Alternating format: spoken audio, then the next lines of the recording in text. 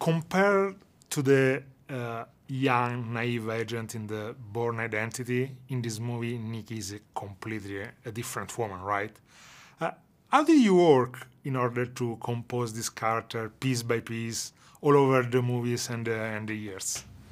Well, part of it, Nicky's evolution was organic just because the span of these films, like we made Bourne Identity when I was 19, and I remember saying to Doug Liman, like, I'm too young to be in the CIA.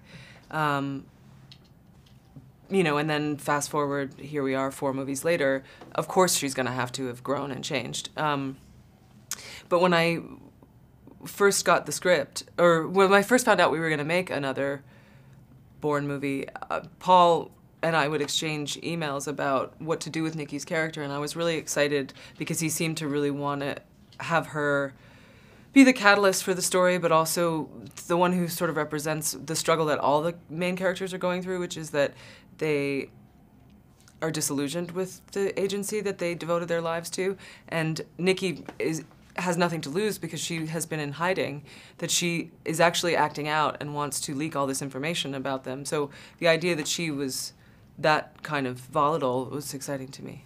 Is there anything in Nicky's character in which you can in some way relate your own personality? You know, the stakes for the people in this movie are a lot higher, but I do think that one thing I latched onto in doing research for Nicky was like her ideology and what makes her tick. So the idea that she,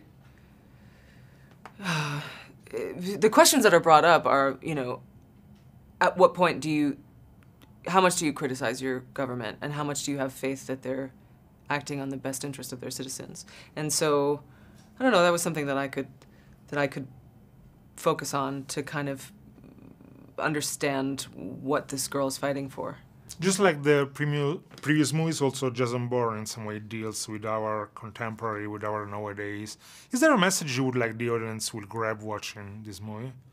Well, I hope that audiences think about the world that we live in now. I think there are questions of privacy and security that come up in the movie, but then, as I said, I think the biggest issue that all the main characters are dealing with is this idea of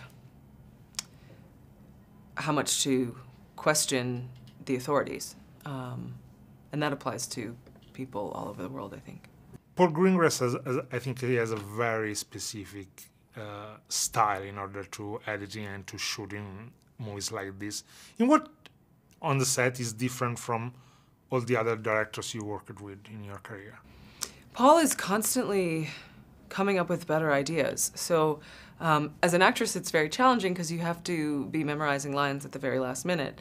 And in the midst of like a scene with 600 extras and lots of violence and, you know, a very large in scope that takes a lot to organize, you do not want to be the person to mess that up. But Paul comes from a documentary film background, so he, even with a big action movie, he will set up 180 degrees of reality and point his cameras in, you know, all over the place. So as opposed to the traditional way of shooting something, which is just close-ups of the two people who are talking.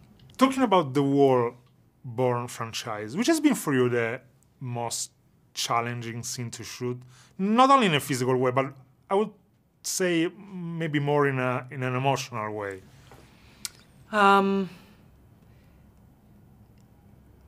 Tricky question. Sorry. No, it's good. I just don't want to give anything away. But there's a scene where Nicky's injured, and having to play the impact of that kind of major injury was hard for me. I mean, I looked up, I Googled, you know, what happens like when somebody is bleeding internally and how they have trouble breathing, and so to mimic a physical problem was harder for me than any sort of emotional thing.